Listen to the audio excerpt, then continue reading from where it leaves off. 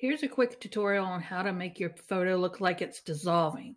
So the first thing you're going to need is you're going to go up and find your photo that you want to use and whatever size you're going to use. So we're going to do this one right here. And what I'm going to do is I'm going to set it as a background image for the moment.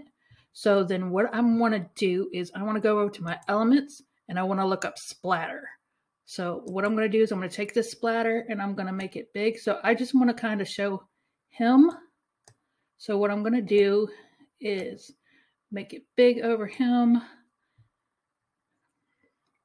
I'm going to duplicate it and kind of put it in different sections of, maybe turn it sideways. You can use other kinds of splatters too if you want to, maybe a thicker one because you want him to be like really whole right here. Let's do another one of these and take this one down and kind of, I'm not trying to be mean to Grandma over here, but we're just going to do Grandpa for the moment and go out like that. And maybe one more. Let's see what we got over here in the splatter category. I want to kind of go this, but let's go upwards with it here and kind of get this out of the way. So once we have that done, what we want to do is detach that image. So we want to go here, detach the image from background, and then we want to delete it. So we're going to delete it. And then what we're going to do is we're going to take our splatter that we just made and we're going to download it. So download this, download it. And then I'm going to come over here to the background remover I use because I have the free version. This is the site that I use to remove my backgrounds. So what I'm going to do is I'm going to upload this file. And then I want to go to Edit, Erase and Restore. So what I want to do is I want to restore all the white in here. So this has this little magic auto thing that's in beta right now. So if I kind of hit all the white spots, just a little bit like this, it'll look for them and it'll delete them. It'll restore them, excuse me. Now we're going to erase. We want to do that with the black spots. So we want to go through here, hit our black spots, and it should auto detect that I want all the little black spots erased.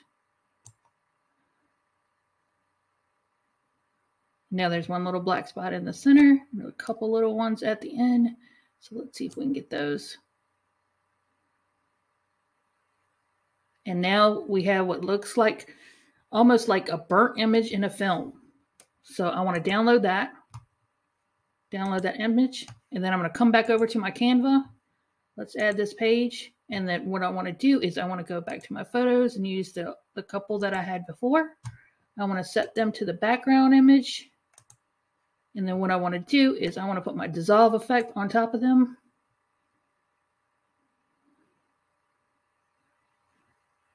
Come on. And then I will size it up to that. And there you go, dissolved effect. If you want to do it sort of kind of with the picture or another different picture as an overlay, use the picture on top and then do the same thing with the black on that and do the reverse in your background remover. And then you could have like maybe some like a picture of flowers, like whatever these are. They're not daisies. I don't know what they're like, but like a picture of that over top of that. I think that would be pretty or something like that. But that'll give you the look that you're looking for.